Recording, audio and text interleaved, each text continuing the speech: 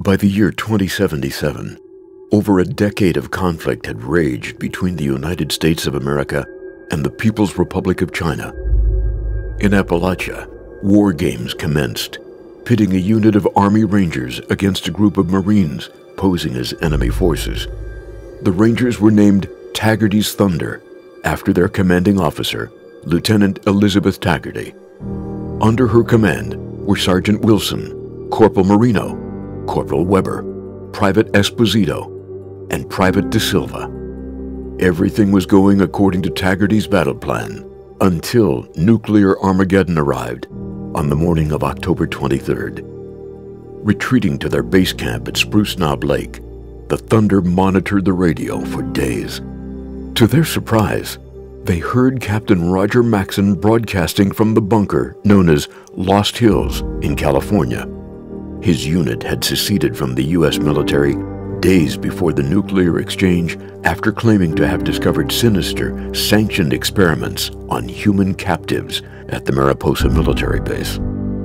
Though Maxson was a traitor as far as the government was concerned, Taggarty decided to give him a chance after initial hesitation. What she learned shattered her own loyalty to the U.S. government. Maxson shared the crimes they uncovered and how soldiers like them were led astray by those in charge.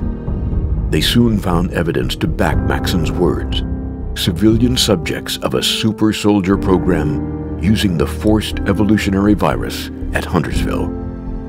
The Thunder eventually accepted their discoveries and Maxson's remote leadership. They spent the winter at Camp Venture, a survival training camp, turning it into their headquarters. Other survivors trickled in, and Taggarty used the opportunity to grow the ranks. However, morale was low. They needed something to believe in, a reason to live. Maxson provided that reason. He offered Taggarty and her soldiers a new purpose, a new identity. He proposed they integrated into an ideology he called the Brotherhood of Steel. Taggarty and her charge were caught off guard by what appeared to be an outrageous plan.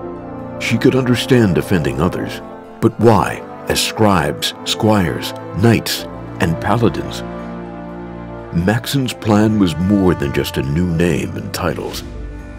The Brotherhood would preserve technology and knowledge to safeguard against its abuse. The newly anointed Paladin Taggarty and her Appalachian chapter grew quickly, and Camp Venture was soon at capacity.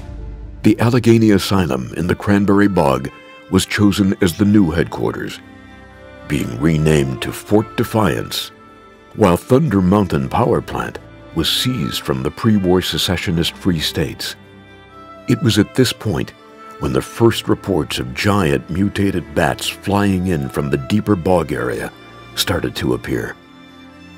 As the Brotherhood settled in, trade routes were opened with the Responders, a consolidated civilian group to the west.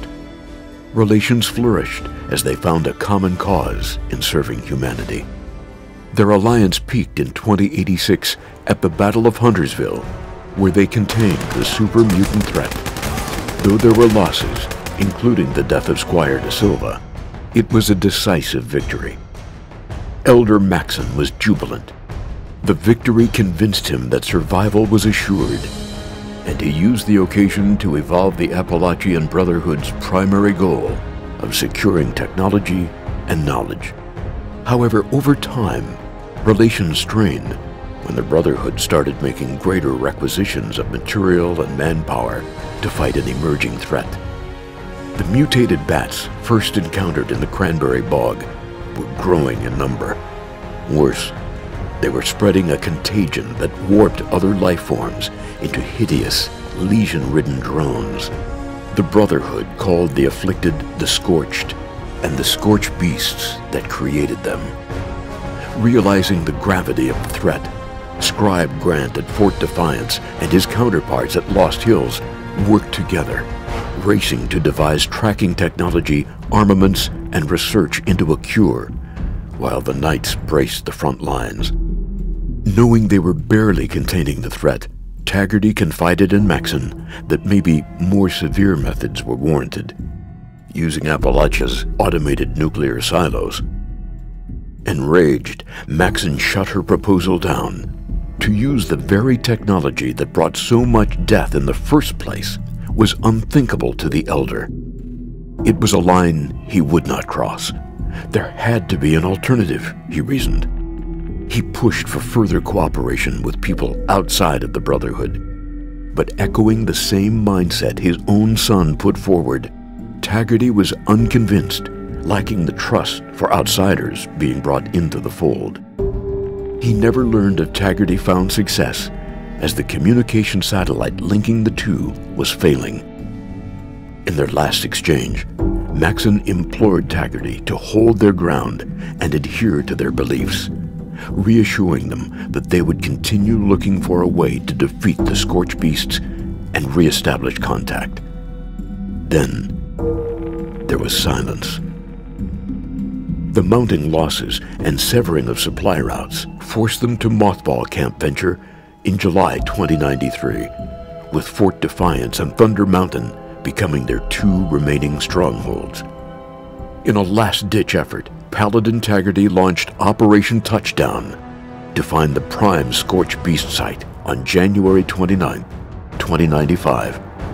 Accompanied by the most experienced knights they could muster, she and Marino left to track down the lair, leaving behind a trail of transponders for the rest of the Brotherhood to follow. They found the main source of the Scorched Beasts in a mining complex to the southeast. Taggarty, Marino, and the handful of knights that survived this far fought their way into the heart of the cavern. Cornered by a massive Scorched Beast, they made the ultimate sacrifice, detonating their explosives, martyring themselves, and sending shockwaves through the tunnel system. Despite an initial absence, Scorched Beasts began to return, and by June, it became clear that Touchdown ultimately failed. The Brotherhood began to buckle, with Weber going missing on patrol and Esposito being killed in action. The final stand took place on August 18, 2095, as a scorched horde descended upon Fort Defiance.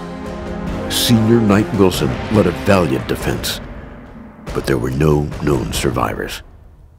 Now, 8 years later, the Brotherhood's first expeditionary force is on its way from their headquarters in New California to assess the situation, reinforce, and re-establish contact between the two sides, unknowingly heading into a very different Appalachia.